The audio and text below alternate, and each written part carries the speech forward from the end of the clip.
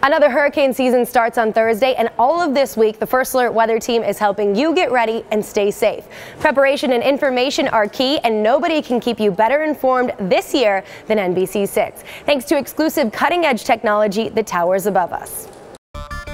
It may look like a big golf ball in the sky, but don't be fooled. Our First Alert Doppler 6000 is the most powerful radar in South Florida, and it specializes in analyzing any and all storms that threaten our area. Well, I tell you, this radar is going to really allow me to be able to see, let's say for a hurricane, the entire hurricane, as opposed to just the front edge of the hurricane as it's approaching South Florida. We like to call it cutting through the storm. The power of our Doppler can send a signal through the entire length of storms up to 300 miles out, so we can forecast what to expect on all ends of a hurricane or tropical storm. From a meteorological point of view, it allows for greater analysis, a better way of understanding the threat and being able to convey that to the public. Having that added value to this radar, this tool that we have, is just going to help me communicate to the people what the threat is. And we can communicate that information faster than anyone else can because of that power and because it's located right here in our Miramar studios.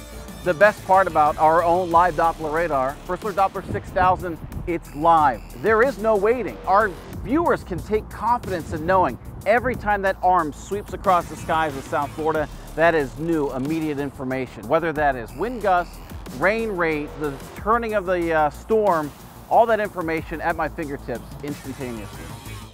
Of course, when a storm approaches, we may lose power, which is why we give you access to First Alert Doppler 6000 wherever you go on our NBC6.com website and on the NBC6 News and Weather app. It's the exact same radar display that we see, and you can download our app from your app store now. So if South Florida is threatened, you can remain prepared for whatever heads our way. For the First Alert Weather Team, I'm Angie Lassman.